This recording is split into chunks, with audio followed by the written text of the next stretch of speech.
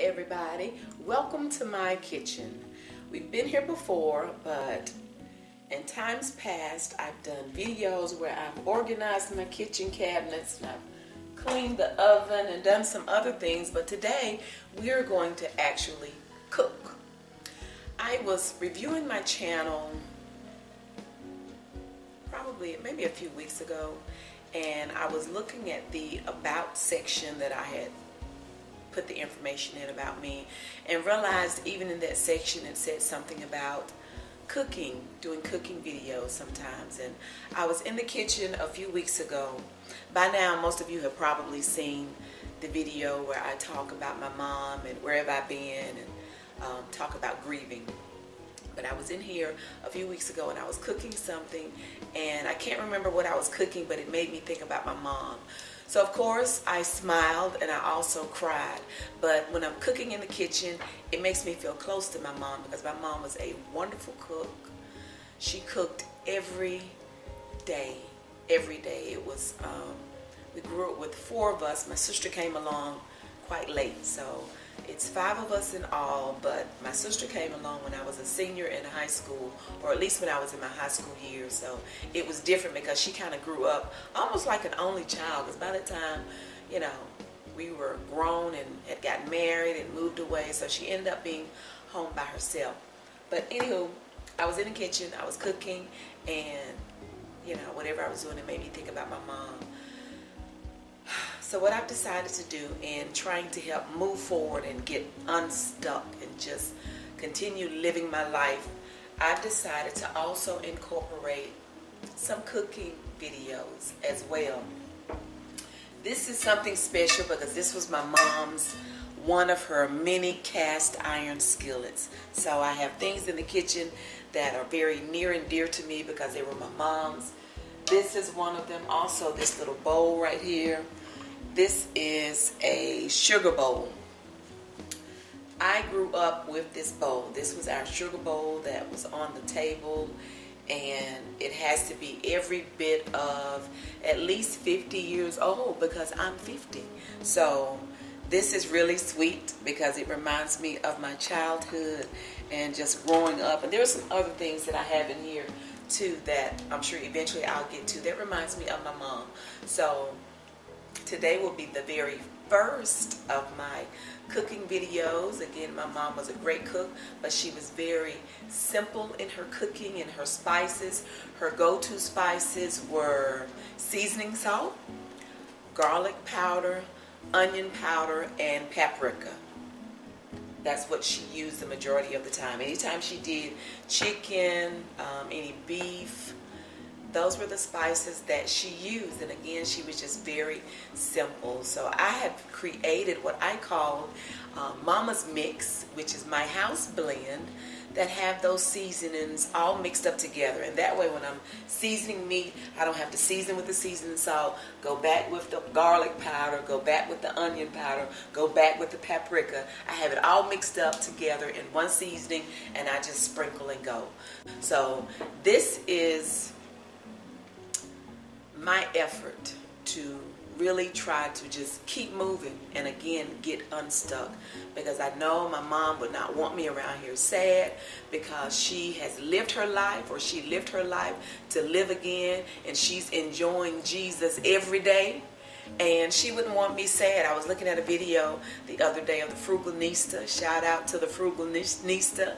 And she was talking about being in her backyard, and it was hard for her to go in her backyard after her mom had passed. And she knew her mom, you know, would be like, you better go out in that backyard and enjoy yourself, you know, and do what you do. So I told her when I saw that video, that was just confirmation of what I needed to do. I've got to move. Grief can have us where we are just paralyzed.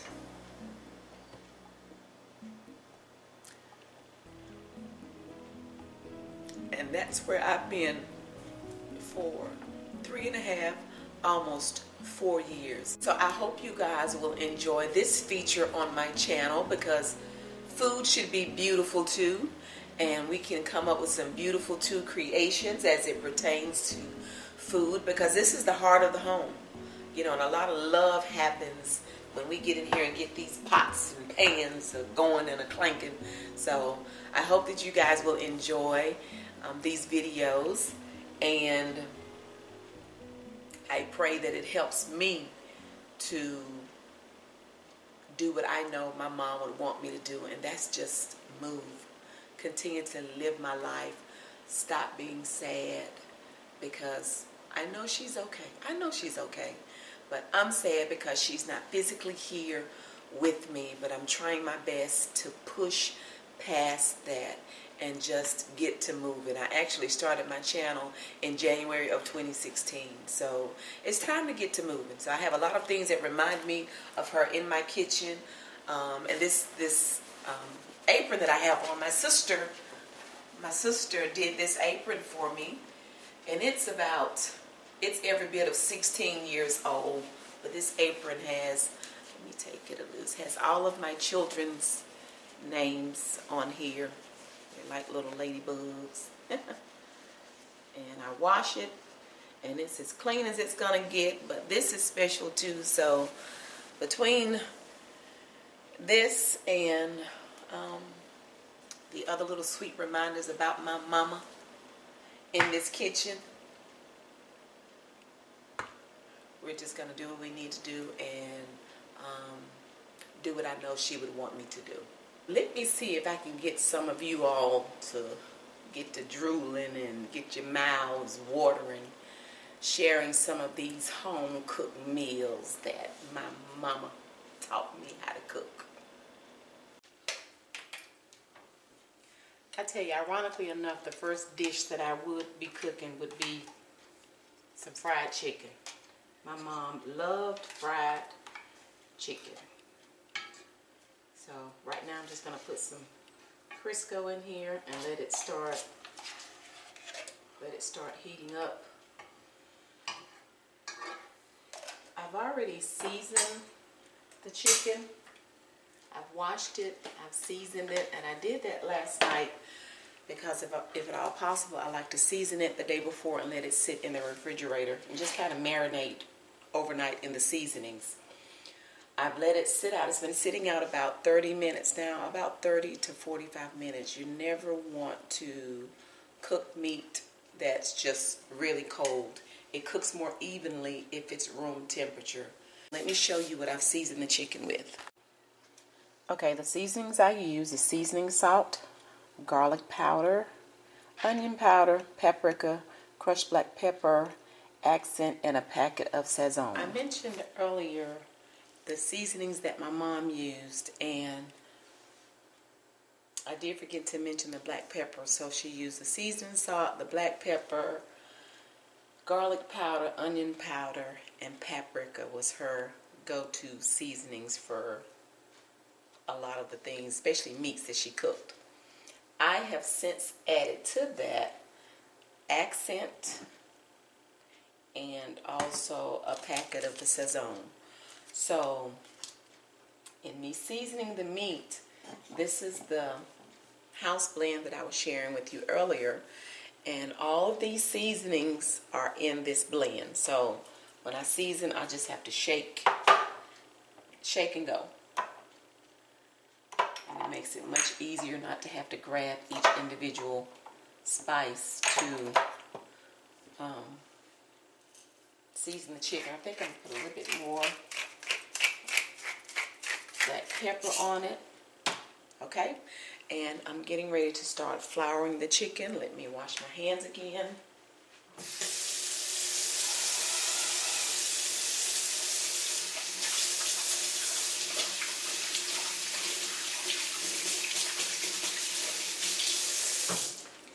You all make sure when you're in the kitchen cooking, wash your hands. Don't be in the kitchen with nasty hands. That's just nasty. Okay. This is the bowl I use, and I have my flour in the bowl.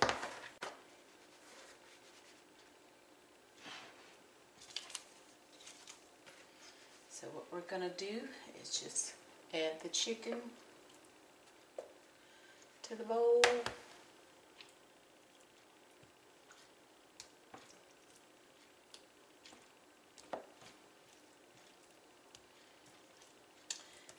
to put the lid on it and just shake, shake, shake.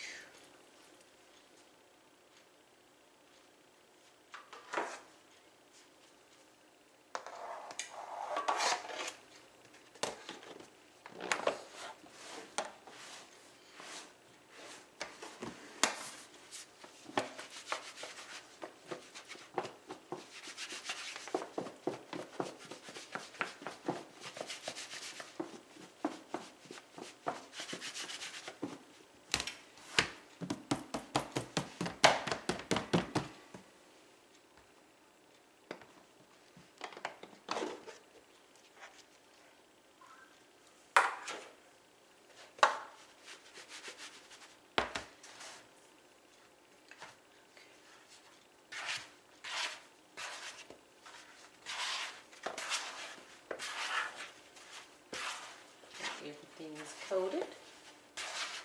In the meantime, my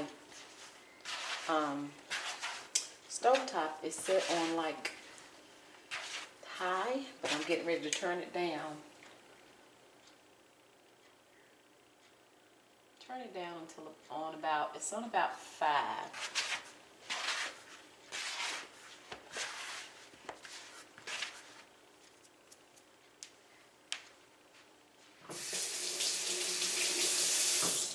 Test the water to see if it sizzles.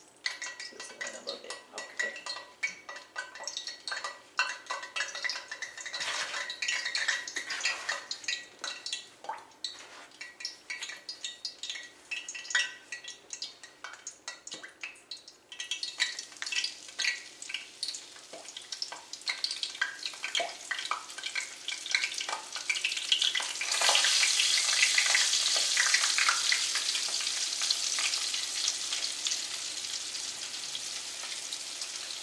Just going to get that chicken down in there.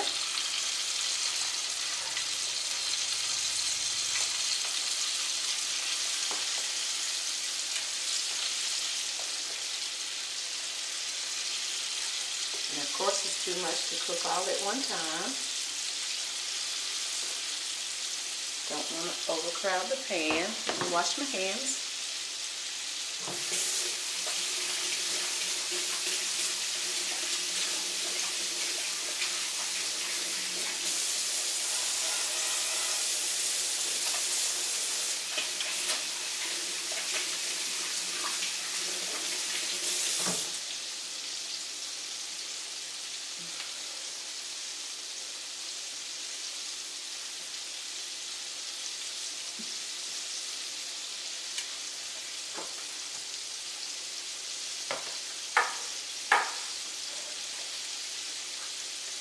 In the meantime, I'm going to put the rest of this chicken in here.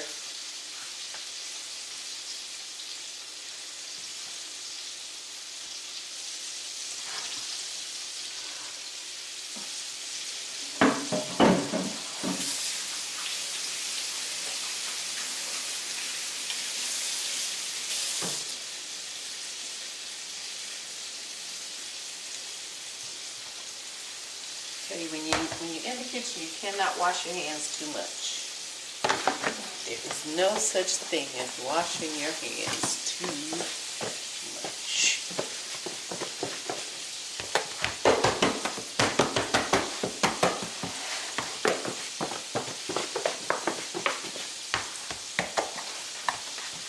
And sometimes I don't always use a bowl. Sometimes I use a Ziploc bag. Kind of shake it up in the Ziploc bag.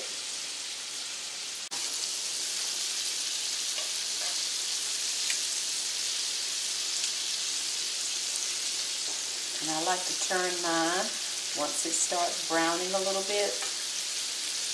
I turn it over, let it start browning on the other side, and then I'll turn it back.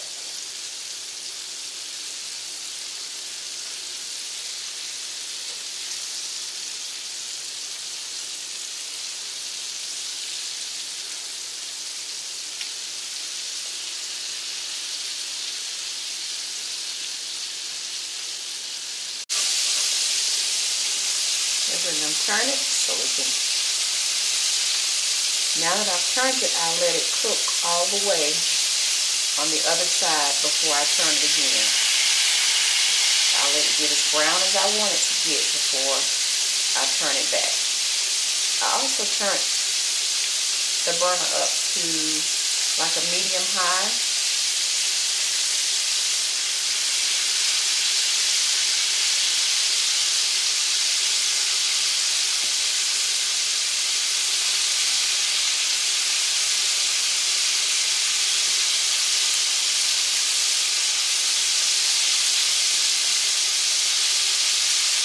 Try not to stick the fork down in it because I don't want all my juice to run out of my chicken.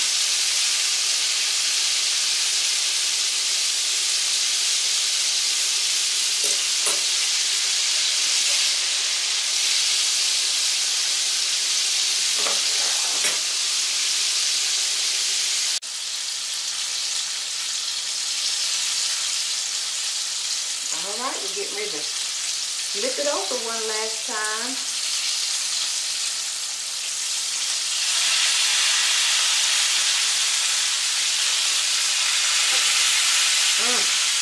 Looks so good.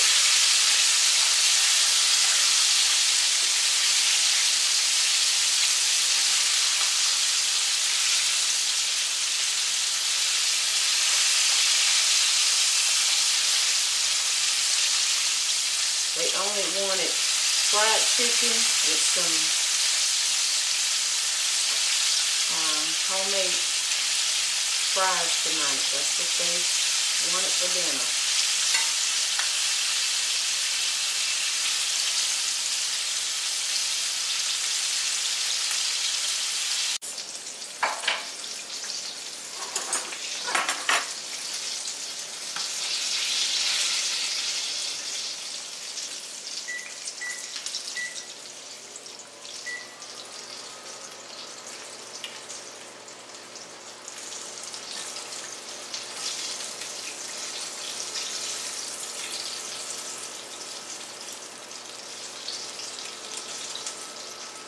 Some pretty chicken.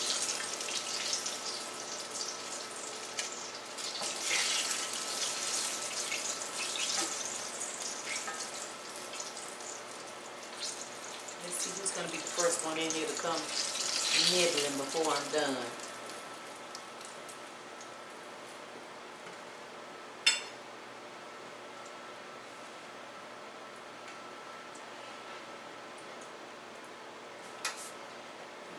Some of the, let's do some of the chicken, the tenders.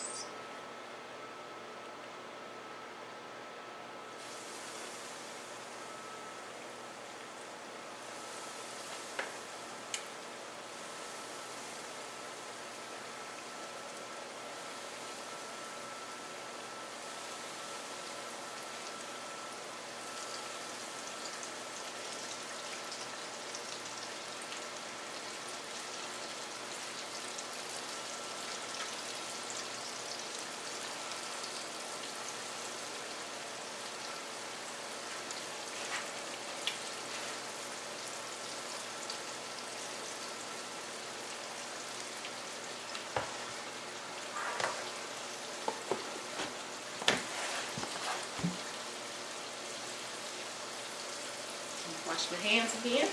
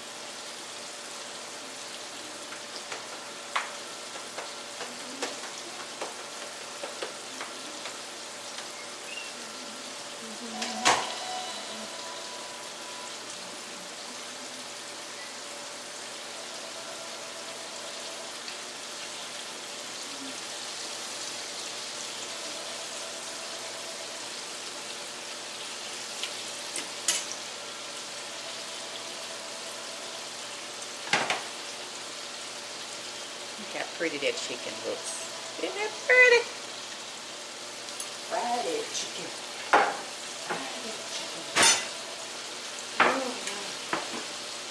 I just said I wonder who was gonna be the one to come digging.